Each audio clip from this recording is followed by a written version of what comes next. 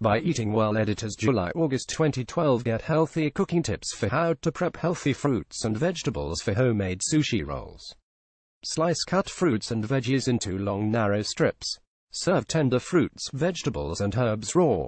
Blanch. Drop hard vegetables, such as carrots, asparagus and sweet potato, into boiling water for about 2 minutes.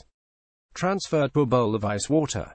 Drain and dry. Pan roast for shiitakes, broccoli rib stems without the leaves and whole scallions. Heat to large stainless cast on skillet over high heat until very hot. Add vegetables. Place a weight on top such as another skillet or pan and roast until blackened in spots.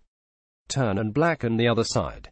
Toss hot vegetables with a clove of minced garlic, 12 teaspoons each reduced sodium soy sauce, toasted sesame oil and lime juice and a pinch of salt.